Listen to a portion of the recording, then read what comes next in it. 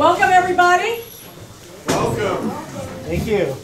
Thank you for coming to our 15th anniversary soiree. It's not every day that an organization makes it to 15 years. This is a pretty big accomplishment, and we're pretty excited about it.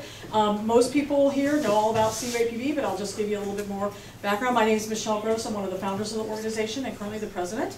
And our organization is an all-volunteer organization, which is very unusual for considering how much stuff we actually get done.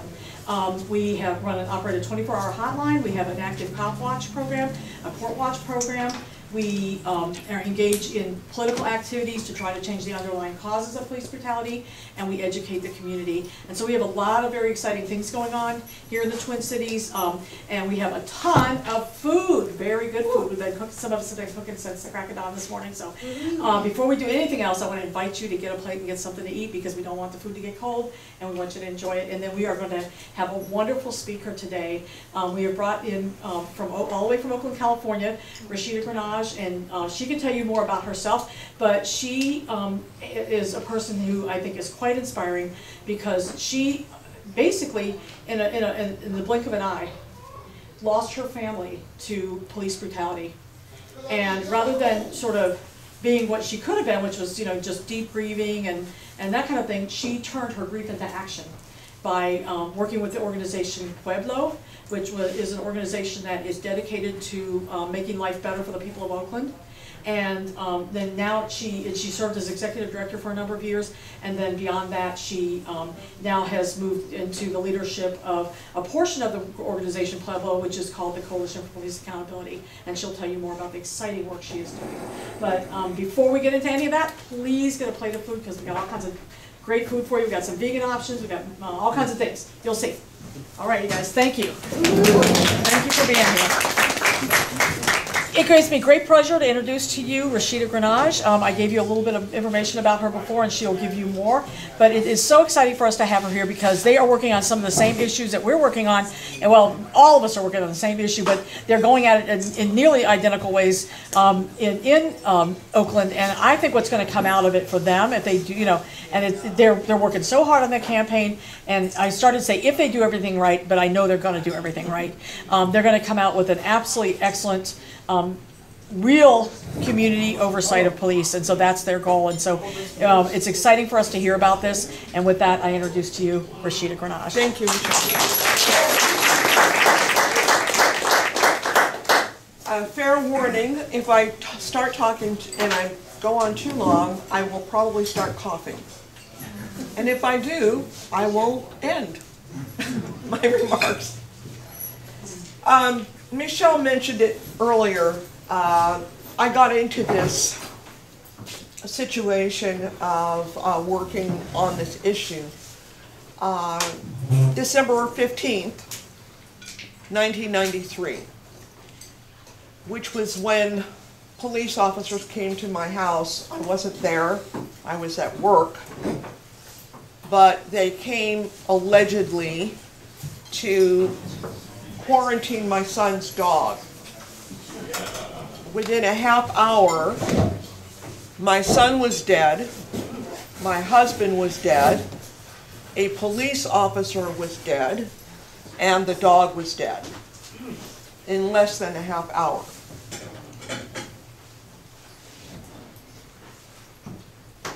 I've written 35 pages after I was able to obtain an audio tape. Remember, this was 1993, no video. An audio tape. I discovered 5 years after the event that there existed an audio tape that was in the shirt pocket of one of the officers. I requested to get it, a copy of it, and the city of Oakland agreed, but they notified the Oakland Police Officers Association, who immediately went to court to prevent me from obtaining it. And then I had to go to court as well, and I prevailed. And I finally got to hear exactly what happened. And at which point, for the first time, I was able to understand and accept that the Oakland Police Department had lied, absolutely, unequivocally lied about the circumstances that had occurred. None of it was enough to get me any kind of legal benefit whatsoever, and so I turned my attention to the political rather than the legal venues. I should mention that my husband was African American. He was a musician. For those of you my age who remember Odetta, he was Odetta's bassist for 5 years in the 60s. My son was 20. And I say that because I don't look like the mother of most police involved shooting victims, but the profile of my family racially fits the profile. And I say that because it's important, because I don't think it would have happened if my husband weren't African American and my son biracial. In fact, I know it wouldn't have happened. They would have found another way. But now we are in 2015, not 1993. And the times they are a-changing, and mainly because we have video. And so I'm sure you've heard Oscar Grant's story. We wouldn't know Oscar Grant's name were it not for cell phone video. And all of the other victims that we've learned about in the last year and a half by virtue of the proliferation of the video. Basically, I knew that I could do nothing by myself. But I knew that for the sake of my family, I had to do something. And I joined Pueblo, People United for a Better Life in Oakland, and we worked on police accountability. The first thing we did was try to strengthen the Civilian Police Review Board.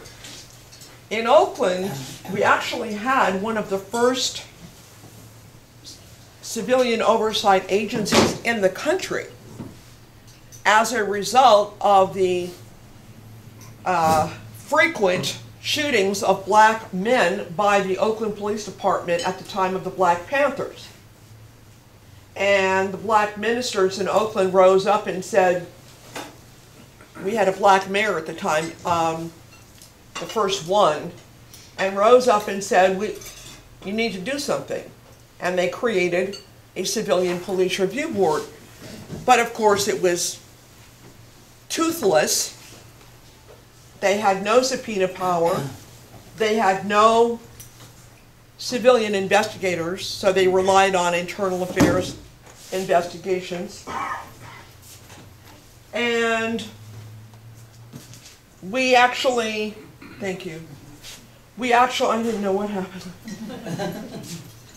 We went to a hearing, and the hearing was so incredibly unprofessional.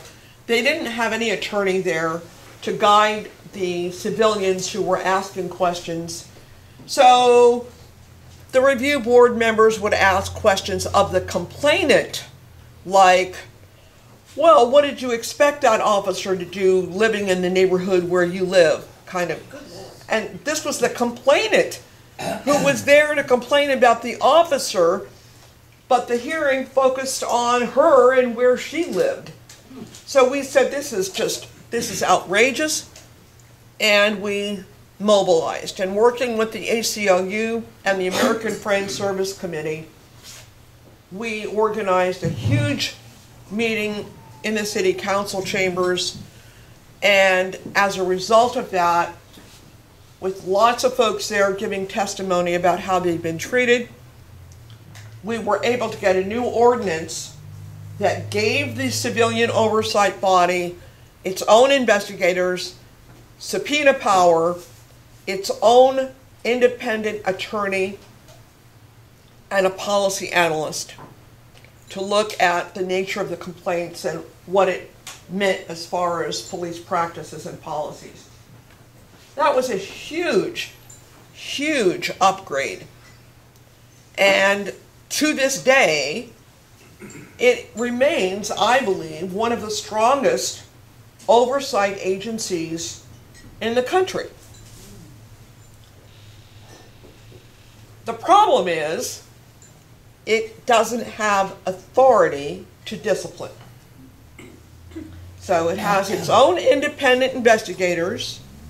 It has residents who are like jurors. They listen to evidence presented in hearings, and then they deliberate, and they can come to findings that justify the complainant, that sustain the complaint.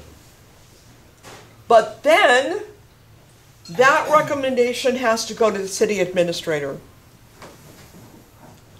And it's up to the city administrator, by virtue of the city charter of Oakland, to impose discipline. But the chief of police gets to weigh in also. So if the chief disagrees with what the CPRB has said, then the administrator has to decide. And more often than not, the administrator either rejects the CPRB recommendations or modifies them. In some cases, sustains. But those are typically not terribly serious. We have another problem in Oakland, which is that even when an officer is disciplined and is fired, they can appeal to an arbitrator. And again, more often than not, and more often than the national average, they get their job back. We have members in the police department who were fired. Now, what happened in 2002 was that we had a scandal, a major scandal, known as the Riders. We had 4 police officers who were criminally charged, but we also had 19 officers who were charged civilly on behalf of 121 plaintiffs, all of them living in a predominantly poor black area of Oakland, West Oakland. And these officers were accused of, in this lawsuit, kidnapping, planting drugs, excessive force. And so typically what they would do is roust people, drive them to a remote location, beat the crap out of them, take their money, take their drugs, and then bring them back. Or plant drugs on them and arrest them. And so we're talking about 121 plaintiffs, 19 officers. Almost all of the plaintiffs were black. So what happened was that the plaintiffs' attorneys, and one of them you may know because he's been on MSNBC quite a lot, John Burris. These plaintiffs' attorneys decided they were not just going to settle monetarily. They were going to require the city to engage in a set of reforms, similar to what would have happened had the Department of Justice come in and imposed a consent decree, which is what typically happens. Probably going to happen in Chicago, already happened in Seattle and Los Angeles and New York and virtually everywhere, New Orleans.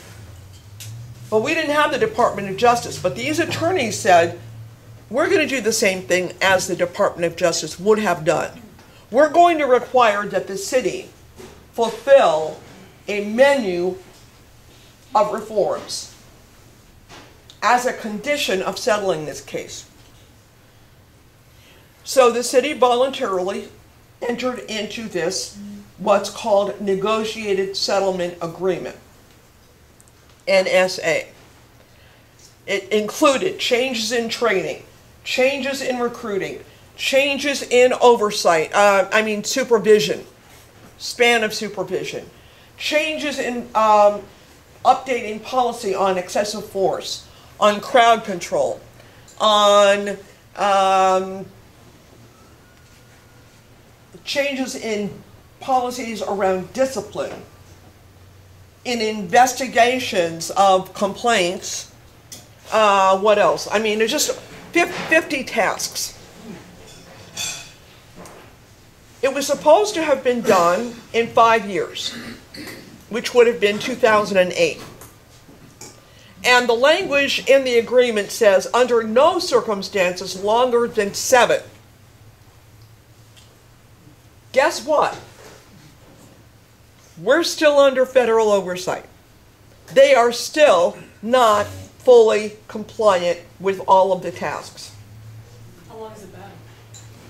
Well, I'm saying since 2003. Oh.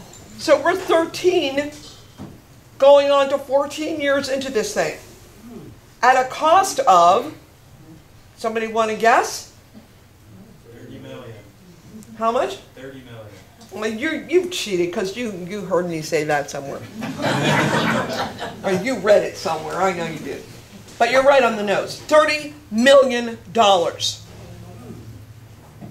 And this is on top of $74 million in lawsuits over a period of 10 years. More than the lawsuits from San Francisco and San Jose combined in the same period of time. So, that brings us up to what I'm doing now. And what I'm doing now is coordinating something called the Coalition for Police Accountability, which came out of Pueblo, but now includes a whole bunch of other organizations, including SEIU and ILWU, Local 10. We're getting people of faith, communities of faith. We're getting other social justice groups like the Ella Baker Center, American Friends Service Committee. We are trying to reach out to the teachers union and other labor groups. And what we're saying is, we have seen a demonstration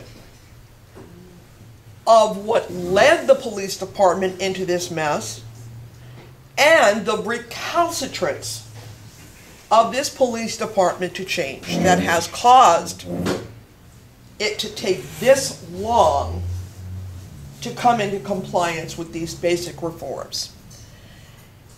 We are concerned that once the city feels that they are fully compliant and they petition the judge to vacate the order and release the city from this federal oversight, our question is, what do we have that's different than what we had when this all started in the way of oversight? What are we going to be left with that is permanent, ongoing, and sustainable? And the answer is nothing. When this thing is over, we will have exactly the same system in place we had when we started. And we're saying, you know what? That's not okay. That's not acceptable.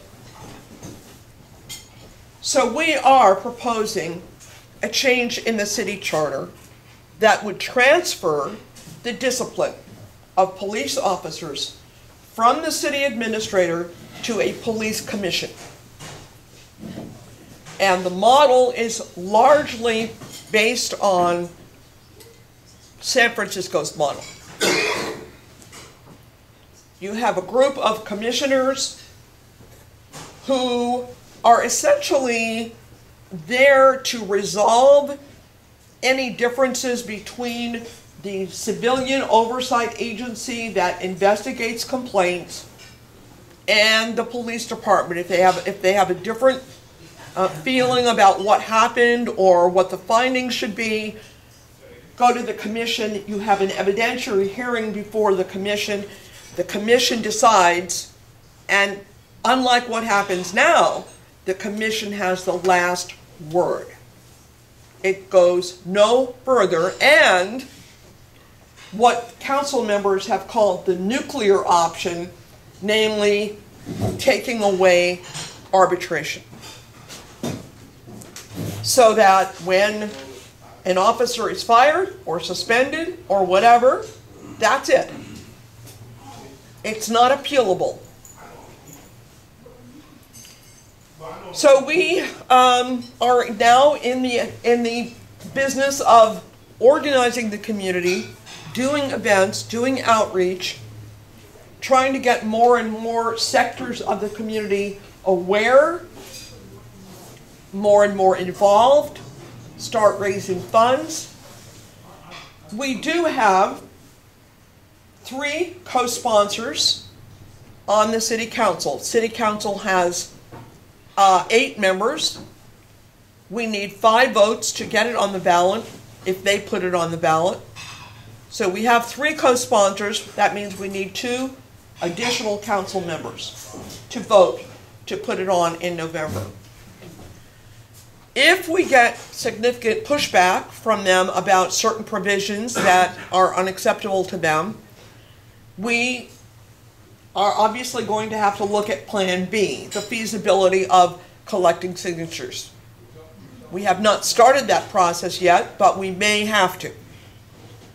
Even to have leverage over the council so that we can say, you know what, if you insist on taking these things out, we'll see you later, we'll do our signatures, and you won't have anything to say about it, about what's in there. So our next meeting, which is next Wednesday, that's when we're going to talk about strategy. And, you know, where are we with this? Does everybody agree that that should be our strategy? What does that mean? What are the fundraising implications of starting a signature collection even as we are still working with the council? What are the legal kind of issues that have to be looked at in terms of final language of draft to present for signatures, meaning that once we do that, we can't change it? So it's complicated, but we are working on it. I want to read a quote from someone, I'll let you guess who, about unions, because we know if we can get this on the ballot, we know that the Police Officers Association will do everything they possibly can, including threatening, intimidating, harassing council members and everyone else that they can find to dissuade them from putting it on the ballot. And if it gets on the ballot, they will then mount a huge campaign to defeat it. And they will be backed by state law enforcement union, who will most definitely contribute to defeating it, because they will know that if we succeed, it may set off a ripple effect in other jurisdictions in other cities, and it could be devastating to the power of these police unions. Guess who said this? Police unions are, with noteworthy exceptions, a pernicious embarrassment to law enforcement. They've fought ferociously against equal employment opportunity for women, people of color, gays and lesbians. They've opposed citizen review initiatives and undermined existing accountability measures. And they've resisted even the most rudimentary reforms in community policing, promotions, internal discipline, efforts to professionalize the service. Anybody want to guess who wrote that? Michelle? No, I didn't write it. I agree with all of it. Former Seattle Police Chief Norm Stamper. Wow. He wrote an explosive book, I highly recommend it, called Breaking Rank. It's a fantastic book, yes. It's a tell-all. It's a tell-all. It's a tell-all about him personally, too. It's very revealing about his early days as a cop and how often and in how many ways he screwed up. But it really goes in, I mean, he really takes the covers off a whole lot that goes on in law enforcement that many of us, of course, have known, but are not generally accepted by the public. I highly recommend it. You can get it on Amazon, or I'm not sure how widely available it is in bookstores. It's been out for quite a while, but it only came to my attention fairly recently when I saw him interviewed on MSNBC last year, and he mentioned it. Just to sum up,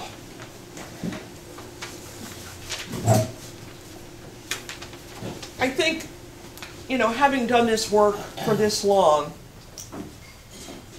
I've observed some kind of process things that I feel we sometimes succumb to that are not helpful.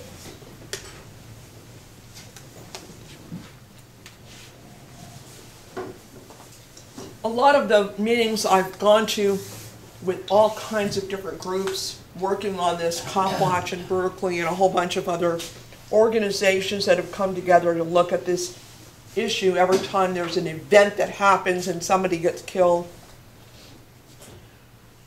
We spend so much time regurgitating the problem.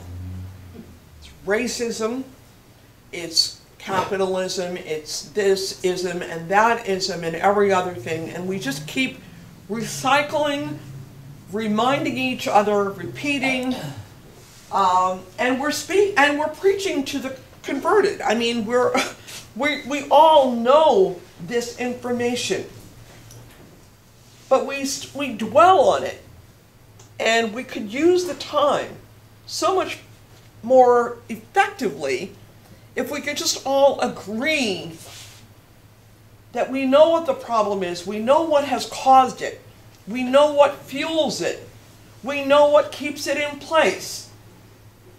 So let's all just agree to all of that and move on to what can we do. Spend more time on what can we do. What are reasonable, achievable things that we can work on? And how can we go about it? But so much of the discourse is, and I understand it because it's emotional. I certainly understand the outrage. I certainly understand the infuriation, the frustration, the despair, the anger. I get all of that. But we need to move past it if we're going to accomplish what we need to accomplish and what we've committed to accomplish, which is changing it. Saying enough is enough, and we are going to find a way to change the power dynamic, because that's what it's about. It's power. Police behave the way they do because they can. Because they can. Just like kids. You tell them don't chew gum in class, but they chew gum in class and nothing happens. So what have they learned? They've learned that words mean nothing if they're not accompanied by action. Police are the same way. You do what you can get away with doing. So if you can beat people up and call them MFs, treat people disrespectfully, shove them around, and nothing happens, where's the incentive to change what you're doing? Where's the incentive to change? Where's the necessity to change? Now, I understand your focus is on financial necessity, right? If it's going to hurt somebody in their wallet, maybe they'll start to think, whoa, I'm not sure I'm ready for, for an increased insurance premium. that it's going to have to come out of my wallet. By the way, we tried a risk management strategy in Oakland as well. It wasn't the same one, but it would ding the department for overages in lawsuits. Guess what happened? The city council loved it. They passed it unanimously, and secretly, behind closed doors, Jerry Brown, who was mayor at the time, now governor of California, told them, you know what? Forget it. Don't do it. He didn't tell the council that he was doing that. They thought this program was in effect. He didn't tell the community. And in fact, he ordered staff to write reports that were indicating that the program was in effect.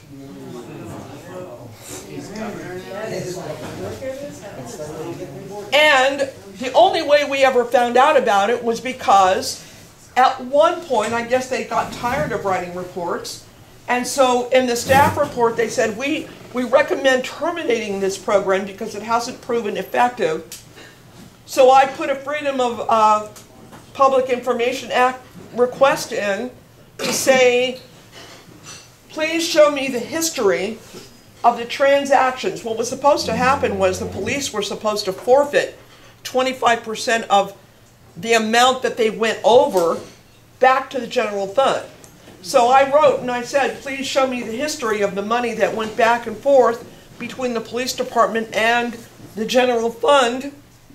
And I get back a letter from the mayor's office saying, there is no history of transactions because there were no transactions.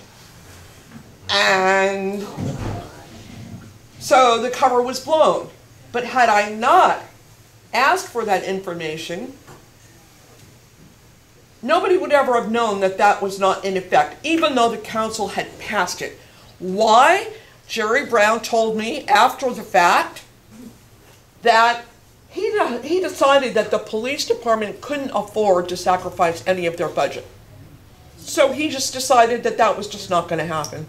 He wasn't going to allow it to happen. Was there potential for suing because of that? And that's what I went to one of our civil rights attorneys and I said, this is fraud.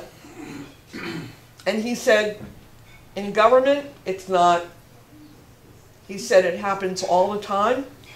He said, I can't tell you how many pieces of legislation have been passed and ignored and never implemented. I mean, I didn't know, but evidently people in the know tell me that it's par for the course. If the administration doesn't like something and they think it's going to be adverse to some department or other, or to the city as a whole or whatever, they just ignore it. The council never checks back. They never investigate to find out whether what they've legislated was ever enacted. Well, it was definitely a wake-up call for me, I can promise you that. Definitely a wake-up call. But so I understand the principle of putting the financial screws to get change of behavior. The way we're doing it isn't so much of that as it is denying arbitration and taking discipline out of the hands of the department so that the financial challenge comes in possibly losing their job or being suspended without pay for 20 days or something else which they will then have no control over. Once this goes to the police commission, the police department has no control over it anymore, nor can they appeal it to an arbitrator and get it changed. So, as Judge Henderson, who has overseen this, said, if discipline isn't final, it isn't meaningful. So that's the way we're kind of working at the behavior change incentive package. So I wish you guys all the luck in the world in getting your initiative through. I hope we are as successful as you have been so far. I congratulate you on the amazing, focused, intense work that you've done to get as far as you have. Keep it up. We'll be rooting for you. And we would appreciate you rooting for us. And together, we can be inspirational to other groups in other cities and just keep it moving. Just keep it moving and ride. This is the tide that we're on. We're at a moment in history where change can happen. And if you don't believe me, ask Rahm Emanuel. Thank you. We should cut our cake pretty soon to give people a chance to eat some dessert. But we wanted just to quickly tell people a little bit more about some of the things that we're working on right now, and especially about the charter amendment, which Rashidah mentioned, as well as some other areas of our work. And so to do that will be Mr. Picking. Oh. Well, I didn't know ahead of time I was going to do that. First of all, we have a number of areas where we've been working, and so many things we've done over 15 years before I even became, very involved in this. I think, one of the things in a 15th anniversary dinner, I can't recognize everybody by name, but just think about the people who have come, who have worked with us, some of whom are still here, some of whom have moved out of town, some who have passed on. But CUAPB is where it is because of an awful lot of people who have worked tremendously hard. Some of them survivors of police brutality themselves, some of them not, but people who have known that this is, a tremendously important struggle we have here. So we have several areas we're working on right now in particular. We mentioned the charter amendment for the police to have their own insurance. And yes, this is a thing where it hits financially. And I've heard the proposal for many years from various people of the settlements and lawsuit payments that the city makes should come out of the police department's budget. And I think, yeah, that makes a heck of a lot of sense. But it still hits the department as a whole. And we have seen nothing that brings accountability to the individual officer. Even when there's a number of lawsuits against the same officer, there's seldom any discipline at all. I just read in the paper, I think it was yesterday, there's another lawsuit filed against Tyrone Barzy here in Minneapolis, who there has been 4 payouts from the city just in 2015 for this same officer. Now, this is somebody who should definitely not be on the streets and should definitely not be on the police force. But there is no accountability for the individual officer, though the taxpayers have had quite a lot of accountability for this guy. And far worse, of course, is the people on the street who he brutalizes routinely, because those 5 cases are just the tip of the iceberg. And so if we're going to have an impact on the officers themselves, we need to do something that makes them responsible for their behavior. Now, police really like to be thought of as professionals. And there's been a lot done, actually, over the last 20, 30, 40 years to make police more of a profession. One of the things is licensing. Every state has its own post board, Peace Officer Standard and Training, which licenses officers and is supposed to oversee the license. That gets into another area we've been working on. But with pretty much every other profession, it doesn't stop with licensing. It also includes liability insurance, professional liability insurance. So you are responsible for your own actions. And this is important because when you're a professional, you're more than just an employee. You're more than just someone who does what the boss tells you regardless. You have your own personal responsibility, even if, in the case of nearly all professions, even if it goes against your employer's orders, because you have a profession and a professional responsibility. Well, the cops love the licensing. They hate the responsibility. It should go together. And so there are some things, as she was talking about, that require an amendment to the city's charter, which is like the city's constitution, in order to do them. The city council could, under the charter, do this themselves, but they haven't shown the slightest bit of interest in it. But we can make it happen. And just as in Oakland, we have 2 ways of doing it. We can convince half of the city council, which would be just lovely, and we talk to them, but we certainly aren't going to convince them unless we show them that they're going to be just standing in the way of progress anyway, which is why we're petitioning, because this is a way to do something totally as a grassroots effort. We don't rely on the goodwill of any of our elected representatives or city staff, and that's, from our history, a pretty good position is to not rely on our elected officials. So if we get enough petition signatures where we're very close already, we can put this on the ballot. We will have this on the ballot in 2016. There's various legal maneuvers they can try, but I think we're pretty safe because, as Rashidah talked about, you have to do the groundwork first and get everything right. And we've done that. We've put it out on the petition. We're close. We need to turn in the signatures to put it on this 2016 ballot. We need to turn those in the beginning of May to give some time for legal challenges. And we can do that. We're going to collect signatures regardless. No matter how many we have, more is better. So we're going to continue to do that this winter, and we appreciate people's help. There's people in this room who have done a great job in gathering signatures, and more people can do that. And of course, I hope nobody who is a registered voter in Minneapolis leaves this room if they haven't signed the petition, which we have back there. You want to hold that up? Yay! If you just want to sign this to show your support too, that it's awesome, just so we can have more petition signatures. Yeah, but they only count if they're registered voters. This is a tremendous job to do because even political candidates who have to petition to get on the ballot, like third parties, only need to get eligible voters, people over 18 who live in their district. Here, you have to actually be registered, and we're checking signatures to do that. And we know who's good on those petitions. So that's coming along. This is a huge, it's an innovative thing, would make a big difference across the country. It's something people are already starting to follow. So that's one of our biggest areas of work. Something just along the line of that, not something we're doing, but we have a Data Practice Act request back there, which another group thought to do this. One of the things CUAPB does a lot is ask for information under the Data Practice Act, which is like the Freedom of Information Act, only it's the state level.